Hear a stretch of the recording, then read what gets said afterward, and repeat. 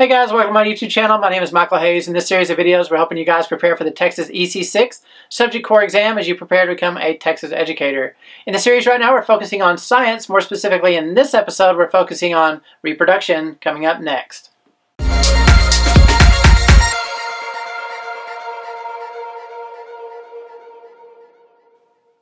Okay, if this is the first episode you've seen and you'd like to check out my past or future episodes, you can click on this YouTube card here in the corner. That will take you to my playlist. That playlist will have all the episodes in the order they were taught and by topic, so you can drill down to what is most important to you. Now, if you cannot see the YouTube card I just pointed to because your browser doesn't support YouTube cards, you can check the description below in this video. I will have it linked there as well. I'll also have additional resources such as the Big Yellow Book. I highly recommend this in most all my videos. It is a resource that people that pass the exam the first or second time are using. In fact, I use it all the time to help produce these videos in regard to content and the flow of material. It's not the only resource I use, but it is one I use quite regularly. So check that out below.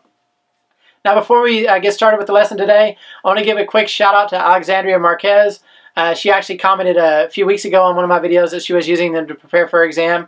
And most recently, her comment stated that she passed her science exam, and she was giving me a shout out for that. So thank you, Alexandria. I appreciate you giving me some credit for that, but really it's all you. Thank you for knowing your material. But you left me an open question. I'm just curious. I hope you passed all of your subject areas and that you've got that behind you now. If not, just know that I will be producing math videos after science. And don't give up. I hope you passed everything, but if you're still working on it, I wish you all the luck going forward and retaking if that's what needs to be done. Okay, so if this is the first reproduction video you've seen, you need to go check out my previous one because this is 2 parts. And this is the second of 2 parts. So go back and check out the first one. I will link it right here. And again, if you didn't see what I'm pointing to right here, you can check the description. I'll have it linked towards the top. And you need to check out Reproduction 1, or Part 1, before you watch this one, which is Part 2. Okay? That will make this video make a lot more sense to you. So please, please, please check that out first. Okay? So I'm going to go ahead and put 5 minutes on the clock. We're going to try to finish up in this round. And so let's go ahead and talk about where we left off last time. Now, in the last video, we talked about plant reproduction, and we talked about how there's 2 major categories, seed-bearing and non-seed-bearing. We did not get to seed-bearing or non-seed-bearing. So let's talk about that now. So first of all, non-seed-bearing plants would be your ferns and mosses. That's a big category for those, okay? And they do not make seeds. You'll never find seeds in a plant store for moss or ferns. What you're looking for are spores. They make spores just like mushrooms do, okay? And so, but mushrooms, of course, are a fungus, okay? So these plants, mosses and ferns, they have a male and female plant that make different spores, the male side and the female side, so kind of like eggs and sperm. Now they can't get into contact with each other unless they have a moist environment, so it kind of needs to rain, kind of make a puddle where they're around, and then those spores will kind of combine in that process, and they will fertilize one another, okay?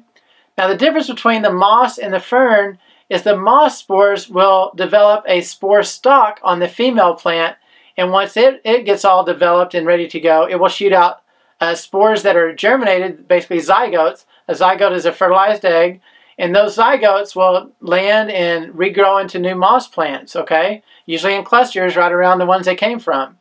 On the ferns, on the other hand, they don't create a spore stalk. Once they get together in water and they fertilize one another, then those will actually develop into new fern plants. So remember, zygotes are fertilized eggs. We call these spores zygotes when they fertilize, and they develop into new plants, okay? Okay, the next thing we need to talk about is asexual reproduction. Now, asexual means that there are no female and males that are creating the process. It's simply that one organism creates an offspring of itself. Now, we see this in plants with strawberries. We see it with airplane plants that are household plants we see a lot of times, and even potatoes, okay? Now, asexual can also be animals. A lot of microscopic animals reproduce asexually. A lot of bacteria, things like paramecium and protozoans, they will reproduce asexually. And it means that they divide. So one cell divides into 2 daughter cells, and they will grow into more developed, mature cells that are identical to the parent they came from. But of course, since they divided, there's no parent any longer, okay? Now, there are more other species, such as multicellular organisms, such as flatworms, that can do this. There's other ones that can do it too. The California blackworm can reproduce asexually, and even copperhead snakes. Now, copperhead snakes are very unusual. You ought to check those out. They have male and female reproductive glands, and they can fertilize themselves in the absence of males, but even some female copperhead snakes will even reproduce asexually even when males are around to help procreate with, okay? So kind of unusual. Another kind of asexual reproduction would be like cloning. We see this a lot with plants. There's a lot of plant cloning that goes on. But we had Dolly the sheep several years ago, and she's the first cloned animal. And they took cells from her udder, and they basically developed sperm and egg in a fertilized cell and implemented that into her uterus, and she gave birth to her own twin, which was identical in every way to her. It was just a newborn from the parent, which is asexual. But it took a scientist to do all that. Now, some people are even talking about human cloning, which I think kind of crosses the boundaries of ethics and morals and things, but you be the judge of that one, okay? Okay, so let's talk about sexual reproduction. Now, sexual reproduction deals with sperm and eggs, and then once they fertilize the egg, when the male sperm gets in contact with the egg and it fertilizes it, then that becomes a zygote, which is a fertilized egg. That fertilized egg develops into the embryo, which eventually becomes the offspring, okay? Now, the sperm and egg have half of the chromosomes of the parent organism. So, for example, humans have 46 chromosomes. So, when they go through the process of mitosis and meiosis to develop sex cells, 23 chromosomes go into each egg, and 23 chromosomes go into each sperm. And when they get in contact, they end up with 46. Okay? Now, real quickly, I made a video just before this one called Understanding Punnett Squares. I can't stress you enough, you need to watch this video. I'm going to point to it right here, this card right here. It's also going to be in the description, Understanding Punnett Squares. I made that video specifically for you guys out there because I can almost guarantee you 90%, guarantee, you're going to have to understand how to use a Punnett square on your exam. It takes about 16 minutes to go through that video. There's no way I was going to just do that in 5 minutes. So please, please, I can't stress to you how important it is to watch that video. Now, understand that chromosomes are what carries the traits of organisms, and also it's what's passed on to offspring, okay? Now, chromosomes are found on the DNA, or it's part of the DNA, or the DNA, I guess you could say, in all of our cells. And you will know more about that by watching that Punnett Square video. I'm going to keep going, guys, because we're going to finish this up right here.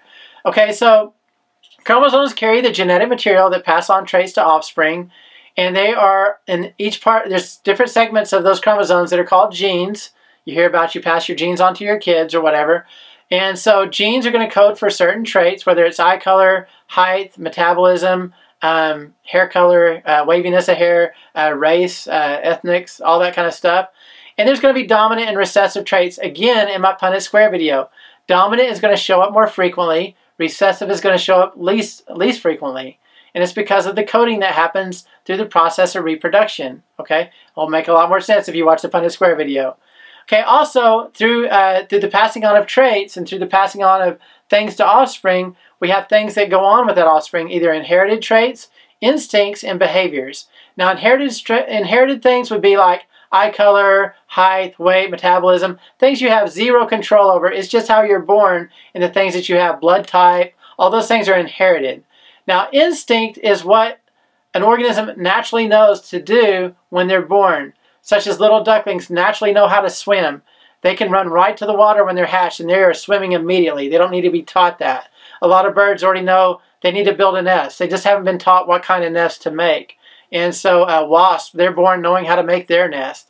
And so it's instinct. Cheetah knows how to hunt. It knows its prey. It knows how to be, but it's going to be taught how to hunt those things, okay? So those are learned behaviors. Learned behaviors come from the parent organism or its surroundings and environment, where it learns how to do the things it learns how to do, okay? All right, man, reproduction was a lot to cover, guys. I know it was. I know we went over 5 minutes. We actually had 5 minutes in the last video, so well over 10 minutes of material. And if you add the Punnett Square, again, a plug for the Punnett Square, please watch that. You're going to need to know it. There's 16 minutes just right there in lessons. A lot of stuff covering this detailed stuff, okay?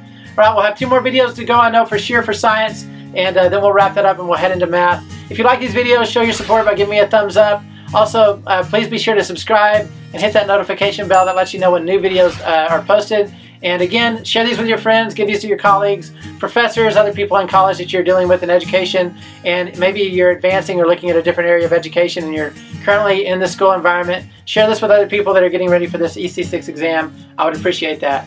Thanks again for watching. Please be sure to make a comment below. Let me know if there's anything I can do to help you. Thanks again for watching. We'll see you next time on Mr. Hayes' YouTube channel.